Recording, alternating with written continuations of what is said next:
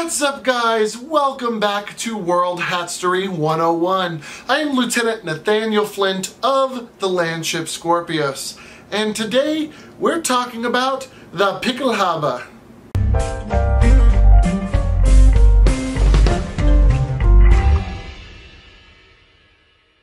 That's right, today we're talking about a hat so iconic with the European, Prussian, German area that it needs very little introduction. The Pickelhaube was originally designed in October 23rd, 1842 by King Frederick William IV of the Prussian Empire. It fell out of use during World War I, when it was just replaced by better hats with a little bit less of a target on their heads, as well as offered more protection from the weapons that were developed during that time. The hat has a hardened leather shell that was boiled with reinforced metal trim. It has a metal spike at the crown that can be unscrewed and replaced with one that sometimes had a giant plume of hair, like horsehair, and that's called a trichter. It has a large ornamental front plate that usually denotes the nation or sometimes the armed forces that you are a part of. In the Prussian region, it was the Providence in which you hailed. The most common designs for these plates involve a winged eagle. The winged eagle is the emblem of the Prussian Empire. The German military Pickelhaube also mounted two round ornate cockades behind the chin straps. We'll do pictures of that. I'm not sure if mine has it. And it was attached to the sides of the helmet. The design for this helmet was believed to be copied from actually a Russian helmet design, the helmet of Yaroslav Mudry. However, it far outshines its muse by being the helmet that launched 1,000 copycats in Sweden and in South America. It got very popular in many of the European, like Prussian kind of countries, as well as countries such as Chile and Colombia. The name derives from pickel, meaning point or pickaxe, and haube, meaning basically a bonnet, but it's a general term used for headgear, so it's pointed headgear. It was also called the Pickelhelm in certain areas because it was a helmet.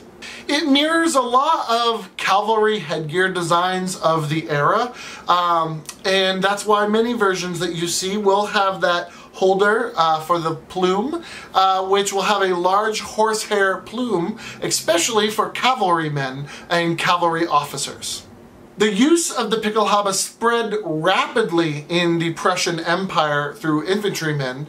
The Kingdom of Bavaria was actually the last principality to adopt this head style for their infantrymen. It replaced a helmet known as the Rappenhelm. So let's talk about the South American adoption of this helmet and how wildly popular it got in South America. The adoption of this hat in South America comes directly from German and Prussian experts that were sent to the region to help train and sometimes arm a lot of these nations in the region. This led to either the Pickelhaube itself or something that is very close or very similar being adopted by many nations in the region during this time. That includes Argentina, Bolivia, Colombia, Chile, Ecuador, Mexico, Peru, and Venezuela.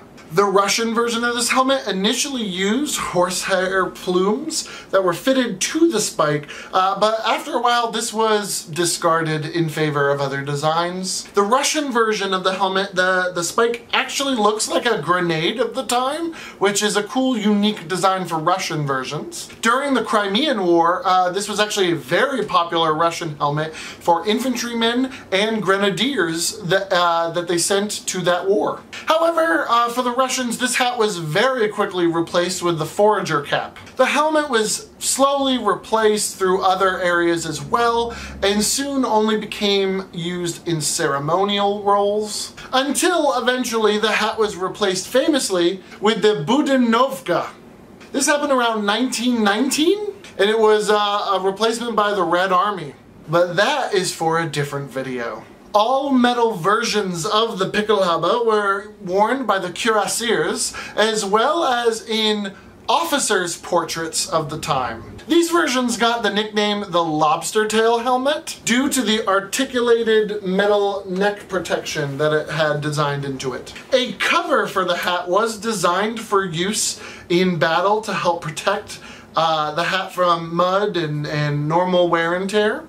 It was designed in about 1892. The problem is, by the time World War I came along, this hat was a staple of the Prussian military of that whole region, and when Germany unified, of course, it became a symbol of Germany. The thing is that it's a little bit impractical. They needed to cut costs for wartime, they needed to make hats that were more protective and less visible for trench warfare and all the new weapons that were coming out at the time. So the helmet became reduced, more streamlined, cheaper, and eventually just became useless. It didn't offer much protection, and it was very visible on the battlefield with the nice big spike that I had. Also, as the war raged on, Germany's leather stockpiles were drastically reduced and became more and more expensive and more in high demand. The leather helmets offered little protection against shrapnel. In the end, the German military played around with a lot of steel metal designed that could be mechanically produced quicker and much cheaper. And they had a hard time doing that with the Pickelhaube design. In 1916, the helmet was replaced with another iconic helmet, the Stahlhelm. It offered greater protection, it was made of steel, and it was much easier to mass produce, and it was cheap to outfit an entire army with. The Pickelhaube was soon reduced to only a ceremonial role, and even then it's become rarer and rarer as time has gone on. With the collapse of the German Empire in 1918, the Pickelhaube was actually removed from the official German uniform altogether. Even their police force that also used the Pickelhaube started adapting the Jaeger Shako hat. Current day, the Pickelhaube is still used around the world. Again, mostly in those ceremonial roles, but it does have a place in many nations around the world. You can find the hat in nations such as Portugal, in Thailand, Chile, Colombia, Venezuela, and Ecuador. The Romanian gendarmerie actually maintain a mounted detachment who still have the plumed Pickelhaube as part of their ceremonial uniform. And I don't think that it can even be argued that this helmet is an icon and symbol of the once great German Imperial Army, as well as the Prussian Empire before it, as well as the Austro-Hungarian, like the whole region. It is a symbol. So much so, it was iconic. It was a must-see in the war propaganda, especially in World War I. It was a coveted item of a souvenir during wartime, including in World War I, even as they got more and more rare. Allied soldiers would risk it all just to have one to bring home. They were just such an icon of the massive mechanized enemy that they were fighting against. In fact, real antique versions of these helmets are coveted. They are so expensive for collectors and war reenactors worldwide. In the lead up to the 2006 FIFA tournament in Germany, there was even a cheap version of the Pickelhaube made for fans that were colored as the German flag. It was black, red, and gold, and they sold and gave them out to fans for the tournament, and they are also a coveted collector's item to some people. I also want like a quick little like picture of this like tactical Pickelhaube, only because I found it in my research and I can't find much information on it or where to buy it, but like, look at that. Like, that's just awesome. It's just cool. And with that, that's really all there is to say about the Pickelhaube. It is an amazingly iconic hat, and it's not just for Germany or Europe. It has dense history in South America and some Asian countries as well.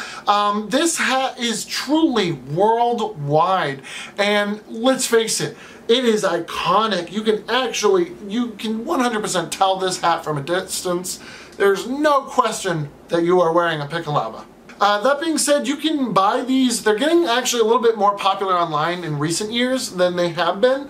I would just be careful. I got mine from Amazon. I needed it for the Iron Harvest videos, but also I needed it for World Hatstory 101.